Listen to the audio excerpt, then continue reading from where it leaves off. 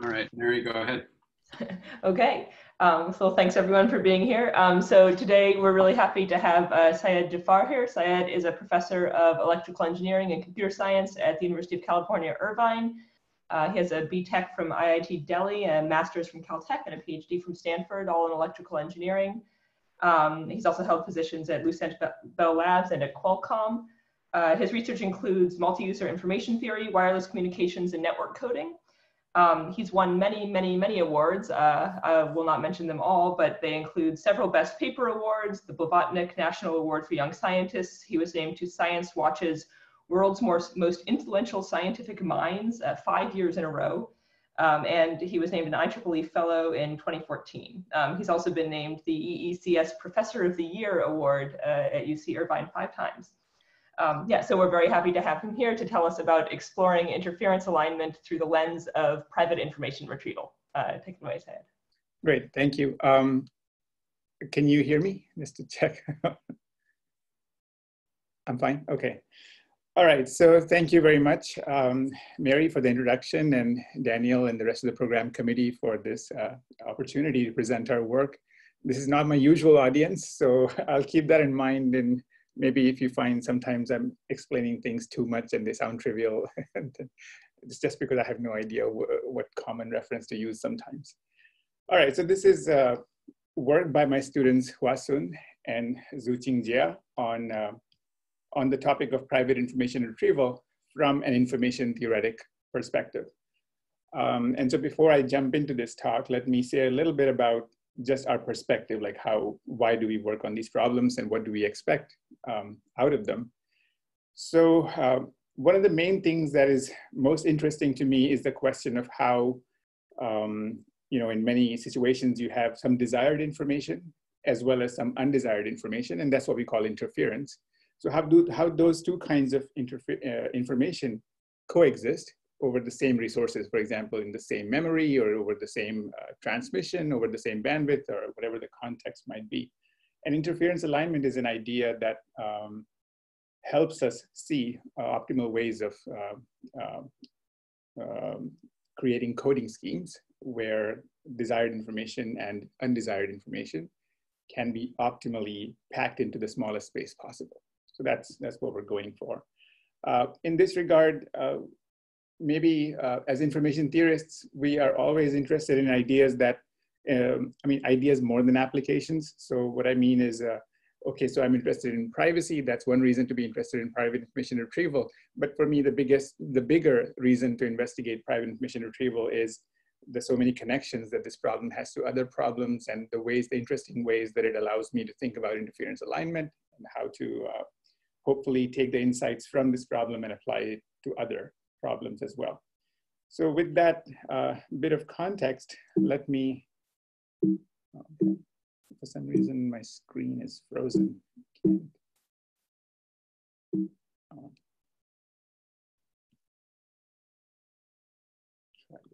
Okay, this one works. All right, so here's the overview of the talk. I will present just a very minimal introduction to what is interference alignment. Then I will, of course, PIR may be very familiar, but I will still just define it briefly and go into why it is interesting to my research group. Then I'll present sort of the main result in this talk is the capacity of PIR. I'll present that. And then we will see how that result allows us to say something about other things that are related to PIR. So for example, locally decodable codes, what can we say about those based on the capacity result of PIR? And that's pretty much the agenda for the whole talk. All right, so let's start with what is interference alignment. So I'll explain it with a very sort of almost trivial kind of toy example. So here we have 3 linear equations in 4 unknowns. The unknowns are W1, W2, W3, and W4. And like I mentioned, usually we think of situations where some of the unknowns are desired and the rest of them are undesired or interference. So in this case, what we are assuming is that W1 is the desired information, meaning from these equations, I want to solve for W1. On the other hand, W2, W3, W4, they're interference because they're just limiting my ability to solve these equations for W1. They're interfering with my ability to do that. Now, in general, of course, you shouldn't expect to be able to solve for 4 unknowns from 3 equations. So that presents a problem. And that's why we need something, and that's interference alignment. Also, let me point out before I go to the solution that you notice that this set of equations allows me some control in terms of these parameters alpha and beta that I'm free to choose. Okay? And why is it that I have some control over these equations? Because the typical problems where I see these equations are problems where I have some control because maybe I designed the coding scheme, maybe I designed the, what download I'm requesting from a server. So those are the kind of knobs that I have to control what equations I end up with. So in this toy example, I'm just saying, okay, let's suppose we can control alpha and beta. The rest of them are already fixed. And so we want to choose alpha and beta in such a way that from these 3 equations, I can solve for W1 as a function of S1, S2, S3. So that's the toy problem. Now, how do we think about these problems? So the way we think about it is this way. So let's write these as vectors. So now we see here 4 vectors. Let's call this vector V1, V2, V3, and V4. And so the way we think is, well, we have 4 signals. I'll just call the unknowns signals. So we have 4 signals, W1, W2, W3, W4, that appear along these 4 vectors or the 4 dimensions, okay? But overall, we have only a 3-dimensional vector space. So because after all these vectors are 3x1 vectors. So in a 3-dimensional vector space, I have 4 vectors carrying 4 signals or 4 unknowns. I care about only one of those unknowns, and that's W1. So now let's see, what control do we have? We have no control over the interference from W3 because this vector is already fixed. We have no control over this V4 either. So already these 2 interfering signals occupy 2 dimensions out of my 3-dimensional total signal space. And that's because these 2 vectors are linearly independent, so they span 2 dimensions in this 3-dimensional space. So that means 2 dimensions are already taken by interference. Now, one thing we will see, and this is information theoretically true, it's not just like a linear equation or just a signal processing statement, information theoretically true, that the dimensions occupied by the desired signal and the dimensions occupied by interference cannot overlap. So here, because I have already taken 2 dimensions by interference, W3 and W4 already have occupied 2 dimensions, and I have only 3 dimensions. So that leaves me just 1 dimension for desired signal. What that means is that the remaining interference from W2 cannot occupy any extra dimension beyond what's already been taken by interference. So therefore, this vector V2 has to occupy the same space that's already being occupied by vectors V3 and V4. And what that means is that V2 must lie in the span of V3 and V4. So that's easy to do. We will choose beta in such a way that this vector V2 lies in the span of V3 and V4. So just take this 3x3 matrix whose columns are V2, V3, V4. For that determinant to be 0, find out what beta that is, and that's beta equal to 6. So that guarantees that V2 is in the span of V3 and V4. In fact, now after you plug in beta equal to 6, V2 is V3 plus 2 V4. So you can see that this interference from signal 2 is not going to bother us anymore because it's occupying the same space that V3 and V4 were already occupying. So now if we rewrite the equations with this, so let's see what happened because of that. What has happened is now we still have 3 equations, of course, but the number of unknowns has effectively gone down from 4 to 3. So earlier we had W1, W2, W3, W4. Now the unknowns are W1. This aligned variable, W3 plus W2, which I can think of as just one variable, and another aligned variable, W4 plus 2W2. So now I have 3 equations and 3 unknowns, and it makes sense that I should be able to solve it provided the equations are independent. And so it still remains to guarantee that the desired signal, which is this vector V1, 1, 5 alpha, that vector should not align with the interference space, because like I said, the desired signal should always remain separate from the interference space. So that's easy to guarantee. I just have to make sure that alpha does not put V1 into the interference space, and it turned out any value of alpha other than 4. Oh, by the way, I forgot to mention all symbols are in F7 here, just for this example. So any value of alpha other than 4 will work. So that's basically what the idea of interference alignment is in a very simple sense. So you note that we are able to decode the desired information, W1, once we've chosen alphas and betas correctly. But notice that we are not able to decode W2 or W3, or W4. But that doesn't mean we're not able to decode anything else. We can, in fact, decode W3 plus W2. And we can also decode W4 plus 2W2. It's just that we cannot decode, W2, W3, W4 individually. So that's the general picture to keep in mind. And this may not be so obvious in how we solve PIR, but this is exactly how we think. So just so you know how we are thinking of the problem when you see the solution, because it may not be obvious what we were seeing when we were looking at that problem. So why is it so important in information theory? It is because many problems in network information theory present us with systems of linear equations. And as is often the case, even in PIR, we'll see the same thing. Some of the unknowns are desired, the rest of them are interference. And the goal generally in these problems is to allow or to somehow accomplish a recovery of desired variables while using the smallest possible number of equations. Okay, so you want to not take up too many dimensions and still be able to recover the desired information. And of course, depending on what problem we are solving, different problems will allow us different levels of control over these equations. Like in this toy example, I said, okay, maybe you can choose alpha and beta. But depending on the problem, you have different levels of control over these equations. And that's what makes problems different, because each problem has its own set of constraints on what you can do with these equations.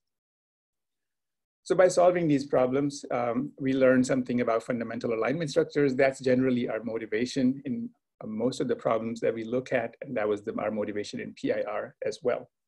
So what I'll do here is I'll just briefly go over some very, very short summaries of different settings where we see the same kind of situation. The first setting here is a wireless interference network. So what you have is many transmitters talking to many receivers. So transmitter 1 is talking to receiver 1, transmitter 2 wants to talk to receiver 2 at the same time, and so on. So you can have any number of transmitters and receivers. But because it's a wireless setting, everybody can hear everybody else. So every receiver will see a superposition of signals from all transmitters. So that's the system of equations that each receiver is seeing. So notice that each receiver will see a different system of equations depending on the channel coefficients that are associated with that receiver. So another challenge you face in this setting is that the channels themselves, if you think of those channel coefficients as these coefficients that appear in the equations, those coefficients are fixed by nature because we don't really design our wireless channel. Channel is just whatever the environment presents us. So in some sense, it seems like we have no control over these equations. But if you think about it, what happens is instead of just transmitting their symbols uncoded, what the transmitter does is it applies some kind of linear transformation to the symbols that it wants to transmit, and then sends that transformed version. And because of that linear transformation, there is some control that the transmitter has over these ultimate equations that the receiver will see. And that's the control that we use then to try to achieve alignment so that every receiver can decode their desired information, while of course they will not be able to decode the undesired equations. So that's that was essentially our starting point into these kinds of problems. But there are many such problems. For example, if you take the same wireless network, the interference network, but now you say that suppose the transmitters don't even know the channel coefficients. So channel coefficient values, so these these numbers 1, 5, 5, 5, 6, and so on. These numbers are not known to the transmitters. The receivers, by the way, always know the channels in every problem we do in wireless. But let's say the transmitters don't know. So what is it that they do know that they can use? It turned out in this problem, topological interference management, the transmitters know the topology of the network, meaning they just know which channel coefficients are 0 and which ones are non-zero. Okay? If they're non-zero, then they don't know the value. They just know it's non-zero. So under this assumption, just with this knowledge of what is 0 and what is not 0, it turns out it's still possible to align and create nice interference alignment solutions. And that is the problem of topological interference management. Another related problem, another one where you have a wireless network where the channels are not known to the transmitters.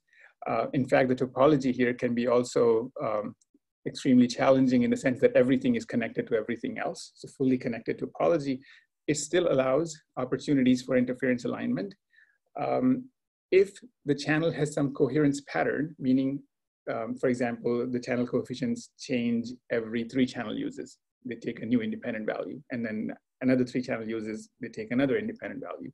What these values are may not be known to the transmitter, but the transmitter knows that they change every 3 channel uses. So that's called a coherence pattern. So just the knowledge of these coherence patterns allows the transmitter, again, to exercise some control in what kind of pre-coding they do on the symbols they transmit, such that at each receiver, interference would be aligned in a good way that allows the receiver to decode what they want and not sacrifice too many dimensions to interference. By the way, this blind interference alignment problem is what brought us to PIR. Unfortunately, in this talk, I will not have the time to explain the connection between the two, but at least in very simple cases, PIR is essentially blind interference alignment. So that's why we got started in the PIR problem. So other problems that we have worked on where, again, we use the interference alignment perspective include distributed storage repair. So here you have different databases. These databases store linear equations because we're using some linear, excuse me, linear storage code. Excuse me. For example, an MDS code. And the typical problem that we have in distributed storage exact repair is maybe one of the storage nodes fails. So then the information that that node was storing is lost. Now another node has to come in, that's the repair node. And from the nodes that are still alive, it wants to download some information from those nodes in order to be able to reconstruct exactly what was lost, meaning what was stored by the node that failed. It wants to do so by downloading as little as possible. So it wants as few equations as possible, and still it wants to reconstruct just what was lost. It doesn't care about the rest of it. So that's why, again, it has some desired information, some interference, and it has to find some clever way of downloading equations such that the interference aligns and the desired information is decodable. So again, that problem falls into the same category. Index coding, another huge problem. Of course, index coding covers everything in network coding. That's a setting where you broadcast the same set of equations to all the receivers, if you have linear index coding, for example. But each receiver has different side information about which messages they already know that they're able to subtract from the broadcasted symbols. And therefore, because each receiver is able to subtract different symbols, in the end, they end up with different equations. And then the equations need to be designed in a clever way again, so that each receiver with the equations that it has is able to decode the desired information, meaning the message that he cares about, and not have to suffer too much from the undesired information or the interference. All right, seems like I'm going a little slow here. So, yeah, so there are many equations, many settings like that. I hope that's clear. And the setting we're particularly interested in is the PIR problem, or private information retrieval problem. And that'll be the focus of this talk. All right, I think it's pretty simple so far, so I will not stop here. Maybe I'll stop after the next point in case there are any questions. So what is PIR and why is it interesting? So let me just very briefly explain what PIR is. Eventually we'll get into more details. So the goal of PIR, well, in a PIR setting, you have n databases or servers. Each database, well, this is a very simple setting. You can have, of course, some variations on it.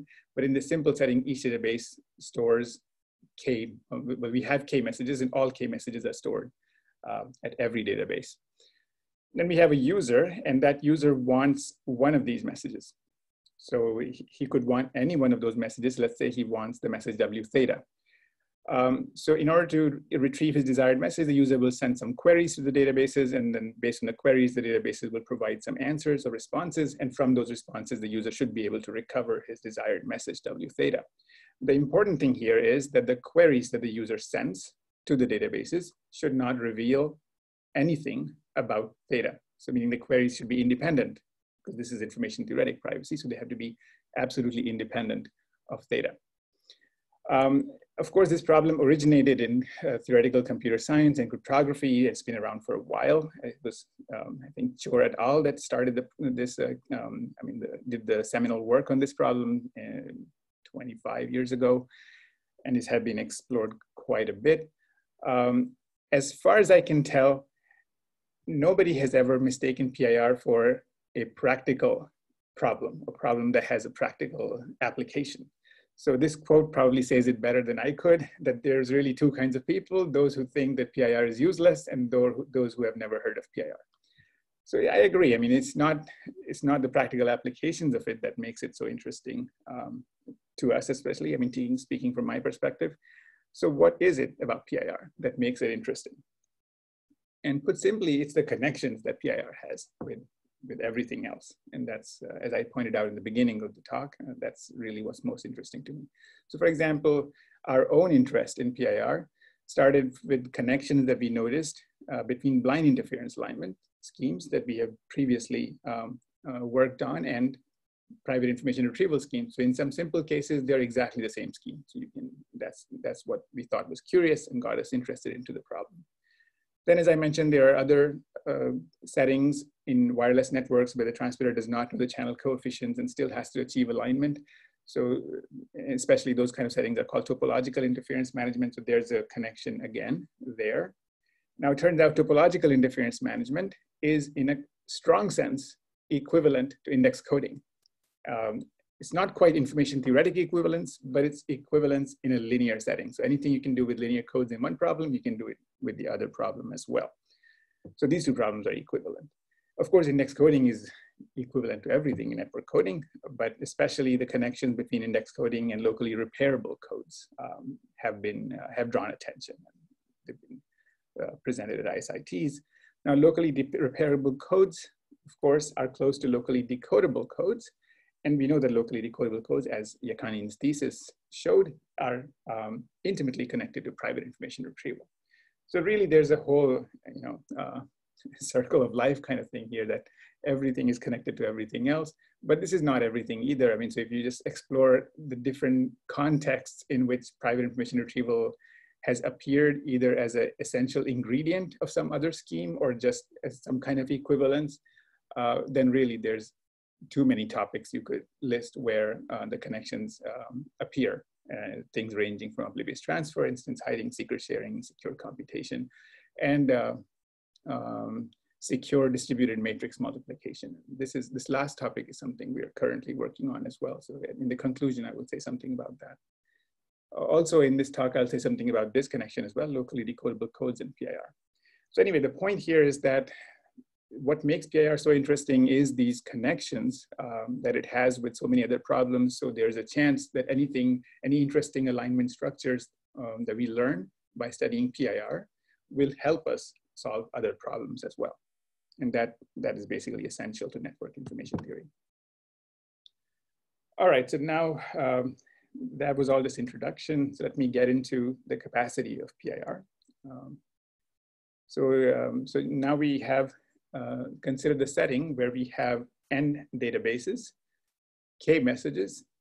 Each database stores every message, and the messages can have length L bits. By the way, the one big difference in how we think of PIR problem versus how, like originally, maybe the PIR problem was conceived, is that we think of messages as being huge, because information theory generally assumes that messages are large.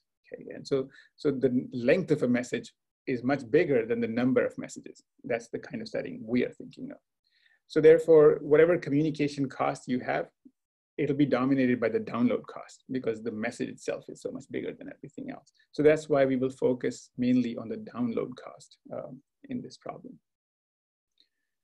So that's the setting. The picture shows two databases, but you can have any number n. We have a user that generates some uniform index theta from 1 to k. And that means he wants message w theta. In order to do so, he sends the queries. The queries should not reveal anything about theta to any individual database. And it's important here that the databases do not communicate with each other. So just marginally, each query has to be independent of theta. Now the databases send their answers, and from the answers, the user gets the message w theta. So what is it that we have to optimize here? Really what we're trying to optimize is the size of the download. We want the download to be as small as possible. And so we define a rate, because again, information theory, we like to think of rates. And that rate is the number of bits of desired message normalized by the total number of bits downloaded. So the numerator here is just a normalizing factor. really what we're trying to optimize is not the number of bits of desired message that's kind of given, but rather the number of bits that we download. So what we're trying to do is just minimize the download. So just to say that it's feasible, obviously one thing you could do is just download everything. If you did that, then the rate would be 1 over k, because in order to download one message, you're downloading k messages. So that would be extremely inefficient if the number of messages was reasonably large. So the thing we're interested in is the optimal rate or the maximum rate from information theoretic perspective, which means not just order optimal, but exactly optimal. Okay, so we want to know what's the exact maximum value that this rate can take. And so let me just state directly what the result says, and then we will try to see why it makes sense. So the result says the maximum rate you can have, or if you want to say what's the minimum download you can have, then just look at the reciprocal of that. So the maximum rate or the capacity of PIR, when you have n databases or n servers, each storing all k messages, it's this expression. This many bits of desired message can be retrieved per bit of download, and nothing more than this can be done. Okay, so let's understand intuitively what that is about. So, so in general, we have n databases. Each database storing all the messages. Suppose, so this is just intuition, so here I will just be drawing pictures, really no math here. Suppose I want the message W1, and let this circle represent, this gray circle represents W1. So because, well, let's say there are 4 databases, because in the picture I see 4. So what do? Well, the obvious thing I could do is just divide the circle into 4 parts and ask each database to send me that 1/4 part, right? So now I've divided the circle into these 4 parts. Now that would, of course, make the scheme, I mean, it would not be private at all because I'm only asking for the desired message. So in order to maintain privacy, I have to pretend that I could have wanted the other messages. So for example, if I have a purple message, then I should also ask for 1/4 of the circle, of the purple circle from each of the databases. And similarly, if I have a red message, then 1/4 of that, and if I have a green one, 1/4 of that as well. So I have to ask for all of these things from each database. So how do I do this efficiently is the question. So the first thing you notice is that, well, I want message W1. So the gray circle is the one I want. So I have to download different parts of that circle from the different databases so that in the end, I can put together this entire circle and reconstruct my message. On the other hand, the other messages, I don't really care about them. I'm using it just because I don't want to reveal which message I want. So I don't need to download different parts of the circle from different servers. So for example, for the purple message, I could just download the same part of the circle from each server. And because the servers don't talk to each other, they will not know that I'm downloading really the same part. So that's the first thing you notice, that for the gray circle, I'm downloading different parts from each server, but for the purple, green, or red circles, I'm downloading the same part from every server. Now that's important, but that by itself is not enough, because if I was just downloading these 4 parts separately, then it didn't really help whether I was downloading them the same thing or the different things.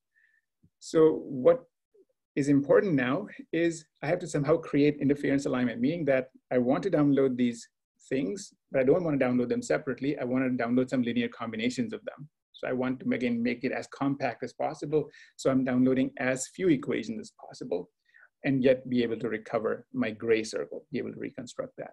So that's the main question in PIR, how to achieve this optimal alignment between the desired message and the undesired messages that are there, because I have to pretend that I possibly want those as well. So how do we find the optimal scheme, or what is the optimal scheme? Let me just present it for a very simple case. So here I have 2 databases and 2 messages. All right, so very simple setting. 2 databases, 2 messages. Seems I'm again going a little longer than I expect. So, all right. So what does the user do? I have 2 messages, W1 and W2. Each message is made up of number of bits. What the user does is first he privately generates a permutation of each message's bits. And so the pi of W1 is just represents some permutation of the bits of message 1, and pi of W2, which is a different independent permutation for the bits of message 2. And these permutations are generated privately by the user, so the database does not know what these are. Then the scheme works based on 3 principles, and those principles are that we try to achieve symmetry across databases, symmetry across messages, and we try to use site information to retrieve useful information. So let me quickly explain what these principles mean. So in this case, suppose the user wants message 1. So theta equals 1, user wants W1. So he wants the bits A1, A2, A3, A4, and so on. He does not want the bits B1, B2, and so on. So, well, he wants message 1, so he asks database 1 for one of his desired bits. So he asks for A1. Then because he has to have symmetry across databases, he will also ask database 2 for one of his desired bits. Next principle, symmetry across messages, without which there would be no privacy. So he has also to ask for a bit of the other message, just to keep things symmetric between the 2 messages. At this point, you notice the user has downloaded some useless information. This B1 and B2 he doesn't really need. He just had to download it because he was trying to keep his desired message private. But is this completely useless, or is it possible to somehow make use of it? And that's where the 3rd principle comes in. You use the site information to get useful information. So for example, because the user already knows B2, because he will get that from database 2, he asks now database 1 to send him a sum of B2 and a desired message bit. Now, as far as database 1 is concerned, the user is just asking for the sum of 1 bit from one message and 1 bit from the other message. He doesn't know which one is desired and which one is not desired, because the database does not know what you got from the other database. So that allows the user to recover another desired bit. And same thing he can do with the other database as well, because he already knows B1 from here. So he can ask for A4 plus B1, which will allow him to retrieve A4. All right, and that scheme will work the same way. If the situation was switched, if you wanted message W2, it would be again the same scheme. So the structure of the scheme will not reveal which message the user is looking for. And that's why the scheme is perfectly private. In every case, the user is asking for 1 bit of A, 1 bit of B, and a sum of a different bit of A and a different bit of B. Okay, so that's always what the database sees. Another thing to note here from our circle analogy before, if you notice that for the desired message, the user is downloading different bits from the 2 databases. For example, if user wanted message 1, then he's downloading A1 and A3 from database 1 and A2 and A4 from database 2. But for the undesired bits, he's downloading the same information from the 2 databases, B1 and B2 from here, B1 and B2 also from here. Okay, so that's the part where we said the purple circle is the same. It's the same part of the purple circle that we download from every database. But the gray circle is different. That's important. All right, so what is the rate of this scheme? Well, from each database, the user downloads 3 bits. So that's a total of 6 bits downloaded, from which the user is able to recover 4 desired bits, A1, A2, A3, A4. So the rate is 4/6 for this scheme. And later we'll see that this is also the optimal rate. Information theoretically optimal, meaning there cannot be any other scheme that does better than this. All right, so that was a simple example. I'll just do one more example, and then the pattern would be pretty clear, because the scheme I don't think is that difficult to grasp. So it's pretty simple. So now let's just say, what if there were 3 messages? How would things change? So again, the user would generate some random permutation of the bits of each message, and we will label them as AIs, BIs, and CIs. And again, follow the same 3 principles. So suppose the user wants message 1, so he asks for a bit of his desired message from each database, so A1 and A2. Now, to maintain message symmetry, he also has to ask for a bit of every message. So he will ask for B1, C1 from database 1, and B2, C2 from database 2. Now he will use the site information that he got. So from database 2, he already got this useless information, B2 and C2. So he will try to make it useful by combining it as part of his queries from database 1. So he asks for A3 plus B2, A4 plus C2, which gives him A3 and A4. Now at this point, the scheme is, he can do the same thing with the other database as well to maintain symmetry. However, at this point, the scheme is not private, because database 1 notices that the user is asking for A plus B, A plus C, but no B plus C. So there's some asymmetry. It seems like you're more interested in A than B or C. So that would compromise the privacy. That the user also has to download some B plus C just to make things even. So he downloads some other B plus C. And he does that from both databases. So at this point, again, he has some useless information. What does he do with this B4 plus C4? Seems useless. So the way to use it is to again, create a query that uses B4 plus C4, which he already knows, and combine it with the desired symbol that he can now retrieve based on that. And he can do that for both messages. So and at that point, the scheme is symmetric, everything is complete. So that's the scheme for this setting. The structure of the scheme, again, does not reveal anything about what message you want. Therefore, the scheme is perfectly private. The rate of the scheme is 8/14 because the user is able to download, retrieve desired bits A1 through A8 while downloading a total of 14 bits because it's 7 bits from each database. So the rate is 8/14. And once again, you notice that the desired bits that you download from each database are the same, are different. From database 1, you're getting A1, A3, A4, A7. From database 2, you're getting A2, A5, A6, A8. But the undesired bits, the interference bits that you're getting from each database are the same. B1, C1, B2, C2, C3, same here, B1, C1, B2, C2, C3.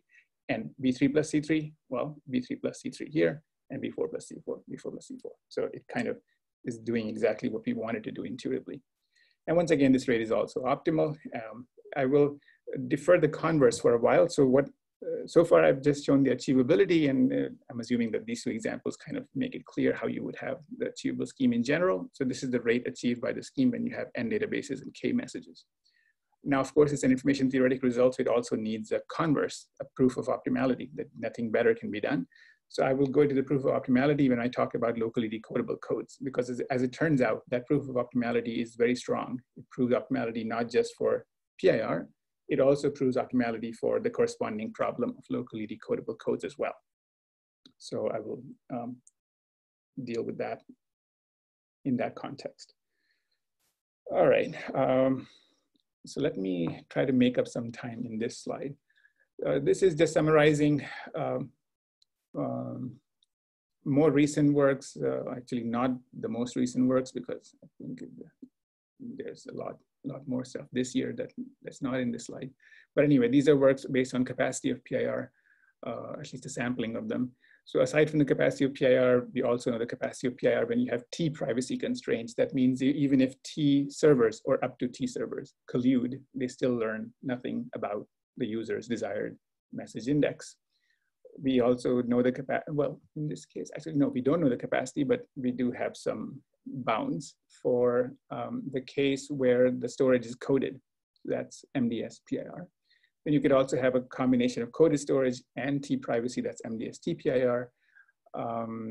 You could have settings where you require the data that is stored at the servers to be secure in a way that even if up to X servers colluded among themselves, they will not find out what data is being stored. And that data is stored through some secret sharing scheme, basically, with some threshold of X. So up to X databases will not find out anything. The capacity is also known for symmetric PIR, which is a form of oblivious transfer where not only does the database not learn what the user wants, but also it's required that the user does not learn anything beyond what he wants. So nothing besides the message that he wants to retrieve, nothing else should be revealed to the user. That's symmetric PIR or oblivious transfer. Also, the capacity is known for multi-round PIR, where it's possible for the user to send query, get a response, and based on the response, decide what next query to send, and so you can have an interactive scheme. It turns out that that doesn't help. The capacity of PIR remains the same in multi-round case, same as single round case. Similarly, the capacity of PIR is known for multiple messages when you want to download or retrieve multiple messages. It's also known, actually no, in this case, it's also open. In some cases it's known, but generally open when you have upload constraints, meaning how much information you can upload. Locally, the same situation, because these problems are connected. Upload constraint PIR is essentially the same problem as locally decodable codes or repudiative information retrieval. That's a problem where the privacy constraint is relaxed in a way that you no longer, I mean, it's okay now for the database to have a suspicion that this is the message you want, but he should not be able to prove that that's the message you want. That's much weaker constraint. So that's repudiative IR. Similarly, PIR capacity has been found with storage constraints, site information, or settings where the user doesn't want to directly download a message, but rather wants to download some function of the messages. So that's private computation. That capacity is also known. And then there's really too many settings for me to summarize here. They include things like eavesdroppers and Byzantine servers, and those have been explored as well. All right, so is there any quick question I can take before?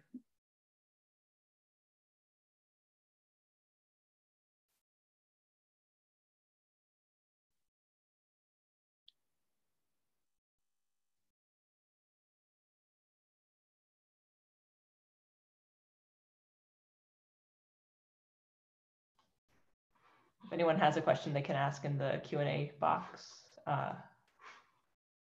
It's fine, we can do it at the end also. I just wanted to check in case things have stopped making sense already, then maybe I can go and clarify something. Otherwise, there actually is one question from Evgeny. See if I can unmute. All right, Evgeny, you're allowed to talk. Sure, yeah. No, I was just wondering, there is a lot of work. This is super exciting stuff, but there are a lot of papers, I guess, of Yuval, Sergey Khanin, and so on. I guess they're in a different setting. I'm trying to see, do your results strictly beat those results, or they're incomparable? Those are not capacity results. So, right. I mean, I have not seen anything that I can directly compare. For one thing, we are mainly focused on the download cost. So far, the upload cost is not even a part of the equation because we're just trying to optimize the rate, which is defined as essentially the reciprocal of the download cost. And also these are exact optimality results, right? And information theoretic optimality results. So as far as I know, all the results I've seen have been order-wise, with the O notation. So that's very different from what we're doing. And certainly, if you look at just the rate, yes, this scheme will beat the rate of any known scheme because the scheme didn't exist before. And but whether it beats it by a huge thing or just the same order-wise, it's the same. Maybe order-wise is probably the same thing. I don't know. But you're saying the main difference, if I understood correctly, you're saying the main difference is you don't count the complexity of representing the query, only the responses. So yes, the query is for free, and I guess if you count, and those papers count both, like total communication. Right. Because how you count them depends on how big the message is, right? And we're saying the messages are big. If you assume the messages are small, then of course the upload and download become comparable. But if the messages are huge, then the download is by far the heavier of the two. Nice. Thank you. That's the assumption. Perhaps on a related note, so it seems that your notions are inherently, you talk about long messages. I think that this is something that was less studied in the CS community, and people are focused on 1-bit messages. So I wonder, exactly. That's why they're for your positive results, like how long the messages should be as a function of the number of databases and the number of messages. That is it is exponential, if I remember correctly. Actually, we are able to also characterize the query length, the size of the query, the upload cost as well. You will see in the next part of the talk. But as far as the size of the messages, I think it is exponential. I can check later and confirm it, but I think it is exponential. And we will see some strong result on the size of the query in the next part.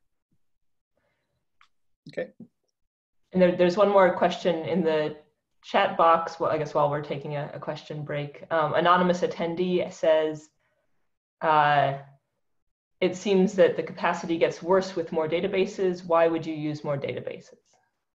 No, it does not get worse. It actually improves, of course. There's an inverse outside. Maybe that might be confusing because you see n in the denominator, n is the number of databases. You see that in the denominator, so it looks like it's getting worse with n. But outside the big parentheses, you see there's an inverse. So the capacity is the reciprocal of that. So it gets better with the number of databases. Okay. Shall I continue? Okay. All right. So, okay, time-wise, I'm not doing great. All right. So next part, because we said there's very strong connections between PIR and locally decodable codes. So let's explore now that we can say something about capacity of PIR. What does that mean for locally decodable codes? So again, I will just present it through simple examples. So here I have a code that maps 3 source symbols, W1, W2, W3, to 6 code symbols, X1 to X6. And it's a locally decodable code because each source symbol, for this example, can be decoded from 2 code symbols specifically. So that has locality of 2.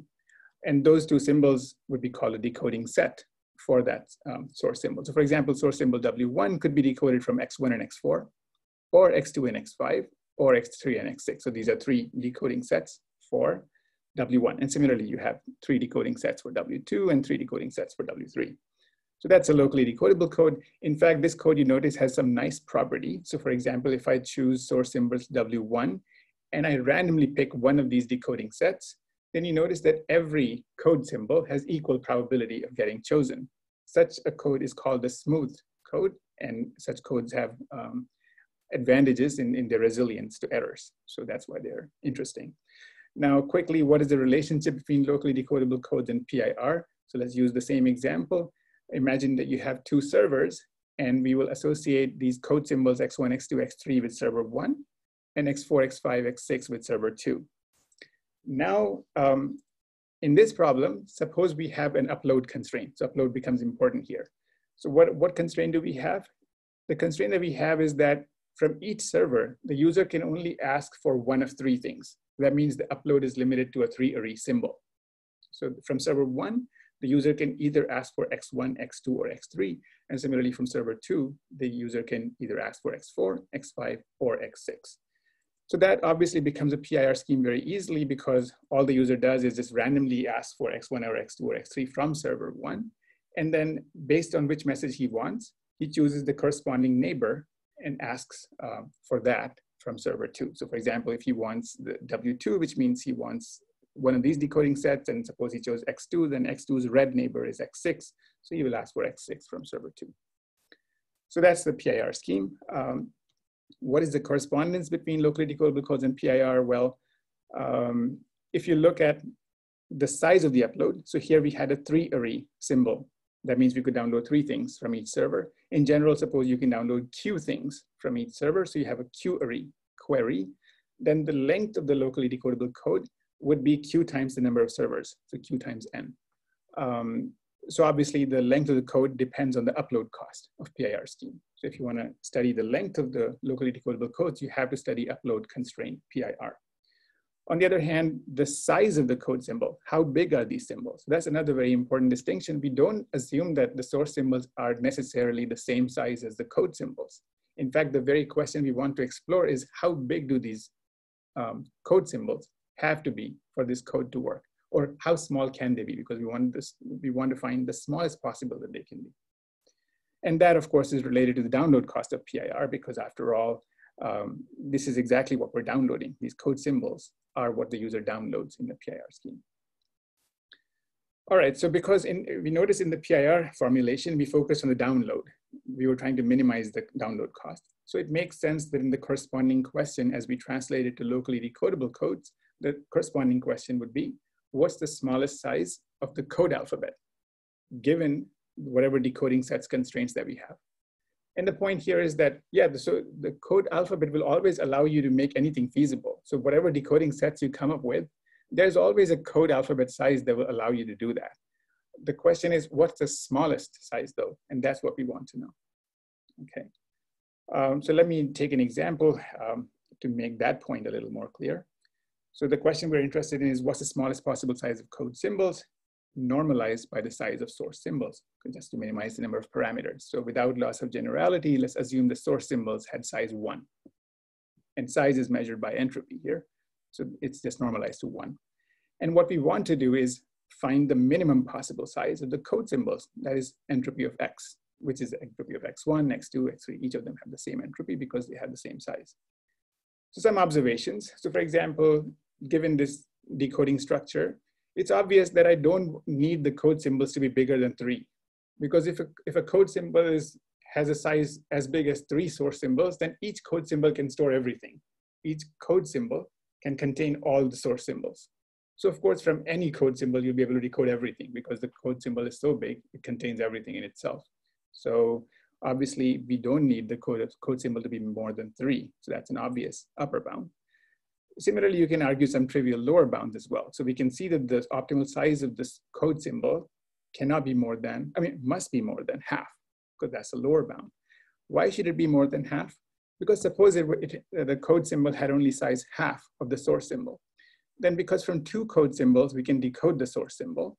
So that means there's no room for any interference. Each of x1 and x4, for example, have to be half of w1. They cannot contain any w2 or w3, which means I cannot use x1 then to be somehow a decoding set for w2. So that means half is obviously not feasible. So the question is, what is the best, meaning the smallest possible size of the code symbol? For this particular setting, given these particular decoding sets, again, information theoretically through some entropy inequalities, you can prove that the optimal size is 1, meaning in this case, the best thing you can have is the code symbols are as big as the source symbols. In general, that's not the case, and we want to answer the question in general. Okay, so here we will prove the converse, meaning an impossibility result. For this result, we will in fact relax our condition of locally decodable codes to not just smooth codes, but something much more general than that, because the only condition we have is that every code symbol should be contained in at least 1 decoding set for every source symbol. Okay, so that's all we require for this converse.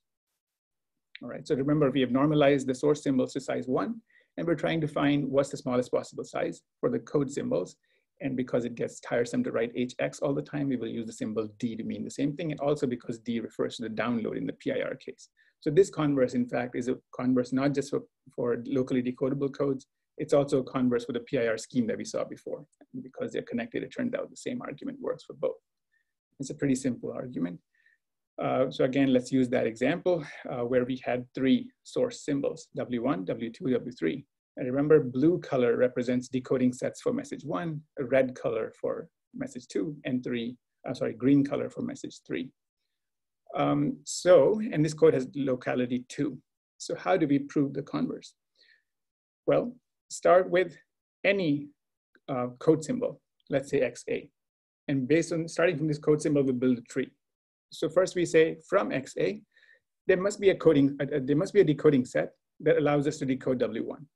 So because here locality is 2, so there must be another symbol, another code symbol XB, so that XA and XB together give us W1.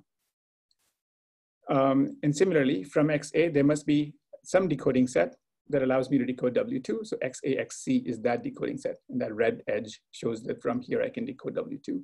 And similarly, XB must be a part of some decoding set that allows me to decode W2 as well. Notice I'm not saying that these symbols have to be distinct.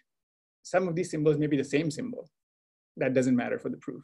Just that there exists some decoding set. That's all I'm saying. Because remember, that's the only condition I have, that every code symbol must appear in some decoding set for every source symbol.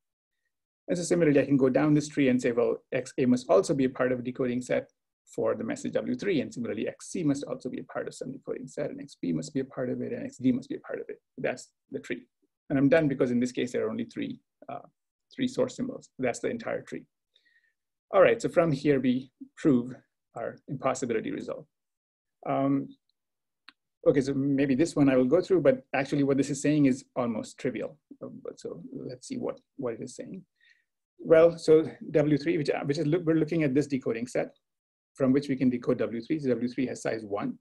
So that's equal to the mutual information between W3 and XA and XE. Expand mutual information, that's the difference of entropies. And then the joint entropy is less than the sum of entropies. This joint entropy can be expressed as the chain rule of entropies. Drop the negative term, end up here. And this gives us this bound. Okay, that if you want to look at the derivation, that's what it is. But intuitively, what it's saying is something actually trivial. What is it saying? So let's look at the picture a little, to make it a little more obvious. What we're saying is from XA and XE, the total size I have is 2D, or 2 times h of x, because each of them has size h of x. That's the total. Remember earlier picture we had where we started talking about dimension. So this is the dimension we're living in, because all we have is XA and XE. So that's 2D dimensions. In that dimension, I have the desired message HW3 that occupies some of those dimensions, and that's the size of the message, the HW3. The remaining dimension has to contain all the interference. Because remember, interference and desired symbol cannot overlap. That's an information theoretic fact, and that's really what all this is saying on all these entropies and mutual informations. That's all they're saying. And in this case, what we're saying is, well, the interference is at least the entropy of XA given W3. Because whatever is contained in the symbol XA after you're given W3, that is the interference. Notice we're not saying XA and XE given W3, because maybe something that's contained in XE was the same as what's contained in XA, then we would be double counting things. So we don't want to do that. So that's why we're limiting the interference just to one of the symbols. So that's all this inequality is saying, that the size of interference that I get from one of the symbols cannot be more than the total download minus the desired part, because that's all that the interference can occupy. And you can, of course, prove something similar for each decoding set. So that's the first step of the proof. And the rest of the proof just climbs up the tree to do the same thing. So for the next step of the proof, we just say, well, now let's assume that W3 is gone, because everything is conditioned on W3. So the problem becomes as if now we have only two symbols, W1 and W2. So in a sense, all the entropies and everything will be conditioned on W3 from this point on. And then you go through the derivation. It's exactly the same derivation as before, except everything is conditioned on W3. If you draw the picture, also it will be the same thing. So the total download you have from XA and XC is this much, from which you get this desired information. So the interference cannot be bigger than what's left in terms of the dimensions. And that's this inequality.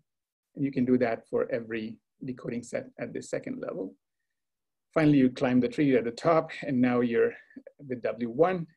We'll not repeat that. It's the same argument all over again, except now you're conditioned on both W2 and W3, because everything below is already given. So that gives you this bound. Okay, let's rearrange this bound. That gives you the converse for this particular example, which shows that the size of the source symbol has to be at least 7/8. When you add these, you get 7/8. If you did this in general, not just for this example, then this is the bound you would get. The size of the source symbol, sorry, the size of the code symbol cannot be smaller than this quantity. All right. And by the way, this is also a converse for the PIR scheme, because you can use the same arguments for PIR as well. So that's a bound. And then previously we saw an achievable scheme. It turns out the two match. So therefore, you can prove that this is indeed the optimal size of the code symbol for locally decodable codes. And the achievable scheme follows from PIR. So we know the optimal size of the code symbol. Just some observations. Remember that we never used the smooth property. So this optimal size result is true for a much broader class of codes, where the only requirement is that every code symbol is part of a decoding set for every source symbol. It also applies the converse for PIR. One thing you would note here is that we never talked about the code length. We just said, well, without any constraint on code length, the only constraint was this thing shown in red, that every code symbol is contained in at least one decoding set. Just based on that constraint, we said this is the optimal size of the code, meaning the smallest possible size of the code symbol. So in general, if you place constraints on the code length, then this optimal size may not be achievable. You may need bigger code symbols than this. And that is a big open problem, an important open problem. So that problem is still open. But like I said, there's something we can say about the minimum code length. We can say, what is the minimum code length needed to achieve this? So like we said here, that this is the smallest code symbol that you can have, but for what code length is this achievable? And that we can answer exactly. Again, not order-wise, exactly. We can show that the code length is exactly n to the k. You will need that code length. Nothing less than that will do, and that is enough. All right, so how do we prove that that is the minimum code length? Turns out that is also a result that is available for free based on what we've already seen. Why? Because if we just go through the same proof that we saw before, all we have to notice in that proof is that if the bounds, so in that proof, remember, we are proving an impossibility result, so we are proving some bounds. Now later we said that, okay, suppose, we said these bounds are tight because we can actually find a code that achieves these. So what does it mean that these bounds were tight? It means that each of these inequalities must be tight. So therefore, for example, what it means is the entropy of XA and XE, meaning these two symbols from which we can decode W3, is equal to the sum of sum of their entropies, which means these symbols are independent, which means they're distinct. And that's the argument that we apply over and over throughout this tree to show that every symbol in this tree has to be distinct if it achieves the capacity. So therefore, the number of symbols in this code cannot be smaller than n to the k. All right, so that gives us a lower bound on the length of the code. Now, the achievability, how do we show that you can actually achieve it? That is a non-trivial question, and I will completely skip that part. I will point out, I'll just give you an example of what the optimal construction looks like. It is based on the PIR scheme that I showed you before, but it requires a lot more work to carefully design it because we have to be, because this is the upload optimal scheme. So we cannot be just careless and just waste resources in our upload. So that, therefore, this scheme has to be designed much, much more carefully than before. So just to give you an example, what the solution is for that setting. So remember, the example that we've been carrying through was the example where we have 3 source symbols, W1, W2, W3, and we wanted to know what's the smallest code that would allow those decoding sets. And it turns out, as we saw before, the code length has to be 7/8. So what does that mean? It means if each source symbol was 8 bits, then each code symbol would be 7 bits. That's why the normalized length of the code symbol is 7/8 bits. So these are the 8 code symbols. Notice how many codes do we need? What is the length of the code? It's 8, which is n to the k, because n is 2 here, k is 3 here, because we have locality 2 and we have 3 source symbols. So we obviously need 8 coded symbols. Each code symbol has the smallest possible size that any code symbol have, regardless of any code length constraints. And that is 7/8. So this is what that code looks like. So I will skip the details of how this code was achieved. Just point out the previous example that we saw where it was the same decoding constraints, but the code length was only 6. So in that case, we could not achieve the 7/8. And the optimal size of the code symbol there was 1. It was not 7/8. It was worse because our code length was smaller. So in general, if you force the code length to be small, then the size of the code will increase. The size of the code symbols will increase. All right, so I think I'm over time. So let me conclude just quickly with, so like I said, the PIR problem is interesting for us because it has many connections. One of the things it has, or another thing that it has connection to is the problem of secure distributed matrix multiplication, where what we want is the storage to be secure, and that we achieve by taking the messages or the data that's stored, that is the W symbols, these are what we're storing, mixing it with some uniform noise, X noise symbols that guarantees X secure storage. And then for the same thing with the queries, each query we want to protect against collusion among up to T servers. So each query is mixed with T noise symbols. And then what you download is from each server is just the sum of these products. So S1, Q1 plus S2, Q2, and so on. Again, skip the details. What it boils down to is after you collect all the downloads from all the servers, you find that all the desired symbols, meaning Q times W, those are the desired symbols, will appear along these vectors. These vectors are the Cauchy terms. This is a Cauchy-Vandermonde matrix. These columns, which are the Cauchy terms, contain the desired symbols. And there's L of them, which means we can retrieve L desired symbols. All these Vandermonde terms represent these column vectors that contain interference. And their number is fixed. That's the most interesting thing about this, that there's only X plus T such columns. So what this scheme does is it allows you to retrieve L desired symbols, and you can choose L to be large, keep making it larger, without increasing the size of interference. The interference will always occupy only X plus T dimensions, no more. And you can keep downloading more desired symbols. And even more interesting than that, like after all, what I was going for was a connection to other things. It turns out that the same PIR scheme, if I replace W1 through WL with A1 through AL, and the queries with B1 to BL, then it becomes a secure distributed matrix multiplication scheme that allows me to recover the matrix products A1, B1, A2, B2, AL, BL from distributed servers without revealing to any server what these matrices are. And not only does it give me a scheme, in fact, it gives me a scheme that recovers the best state-of-art schemes that exist already as a special case. So it's not just a scheme, it's as good as the best schemes. In fact, it improves them in some special cases as well. So that's surprising, and that just as a concluding remark, it just reminds us why we study PIR is because it has connections to other things, and maybe by learning the structure of optimal alignments in PIR, we can learn something about a lot of other problems that PIR is connected to. So that's the end of the talk. I'm 4 minutes over. All right, I'll take questions if there's any. Thank you. Thanks. Yeah, so any questions?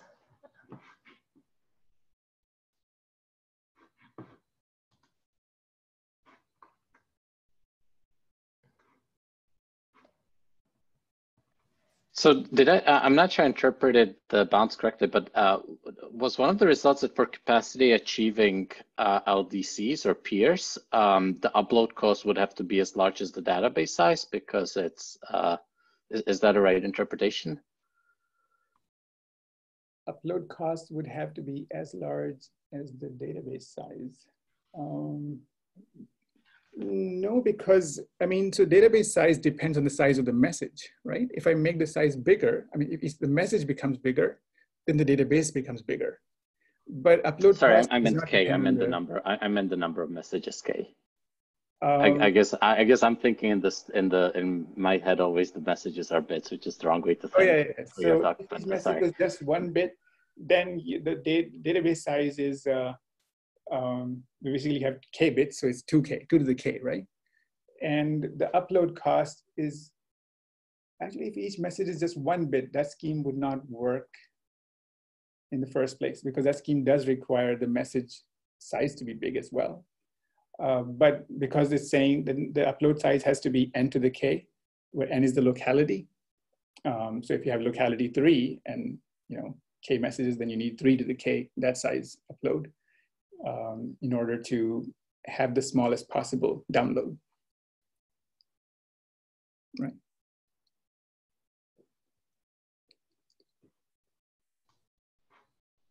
Because I have a question, so or a pair of questions. So first part, so for your converse results, your impossibility results, are there any assumptions on this scheme? Like, does it have to be linear or just any? Oh, no. That's an information theoretic converse. So okay.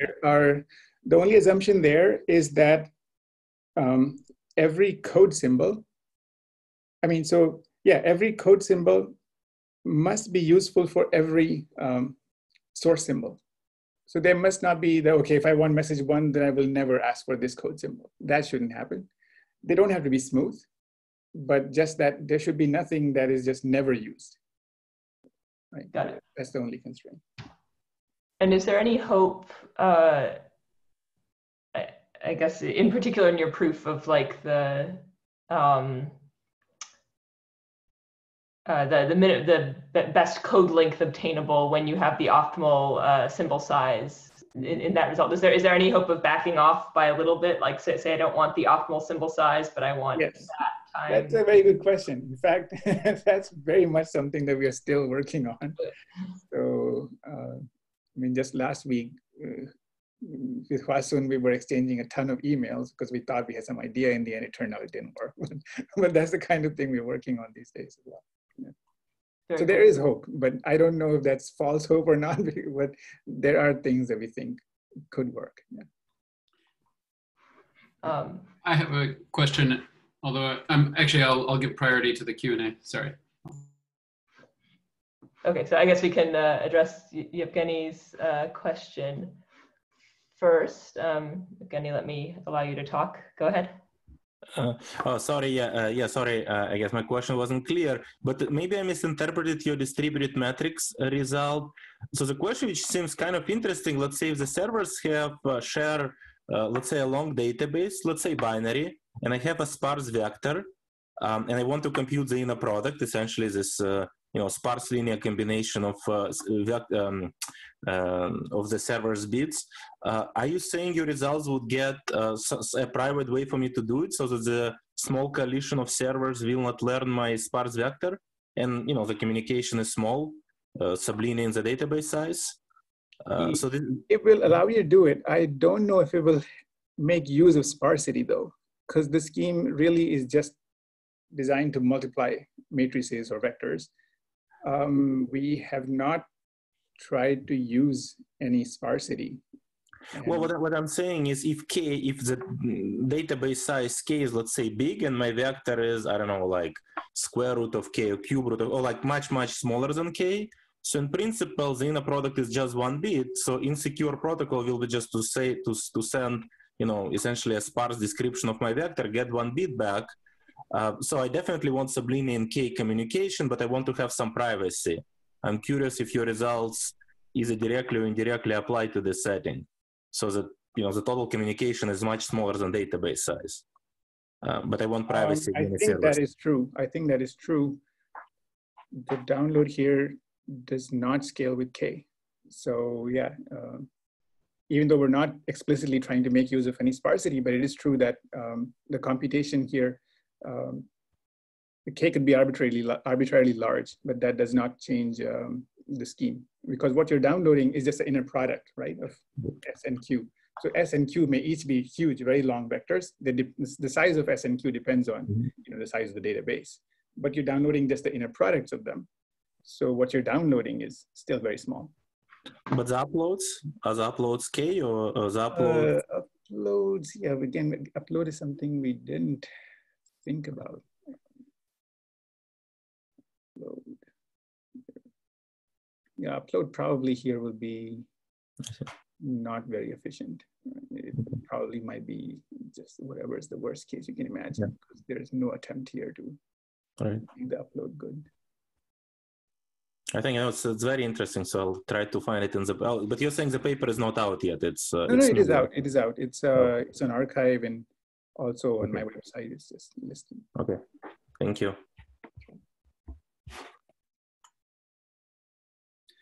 Adam, you had one. I had a quick question, I think. As I just try to digest the results and what it means to think about like large symbols and sort of rate in the sense you're talking about. Do your results say anything about the kind of,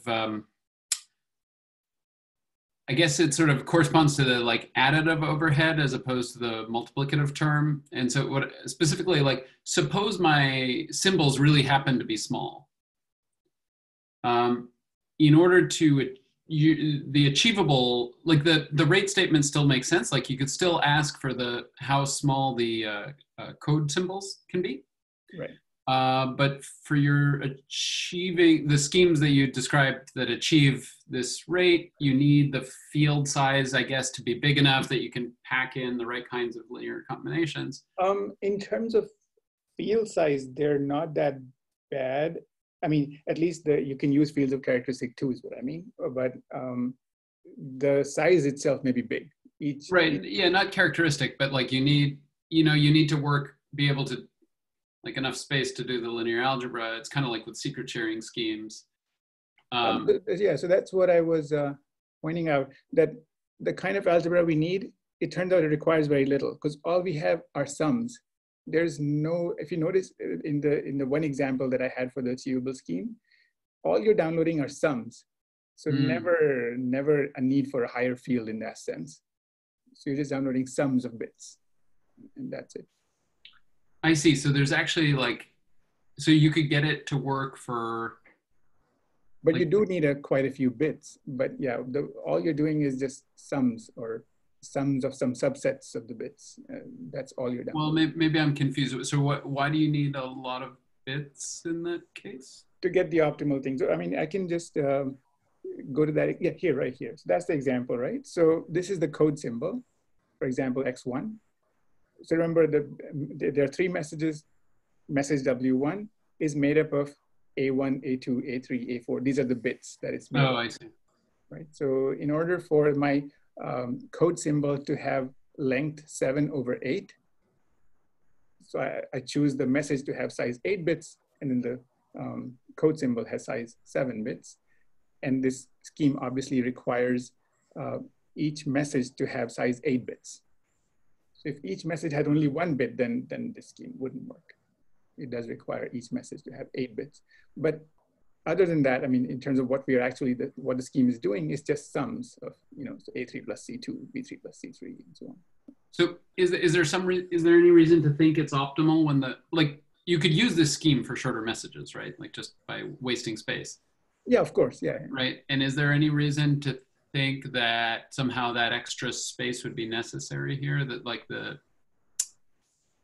the results say anything about the lower bounds? Do they say anything in that case, or are they?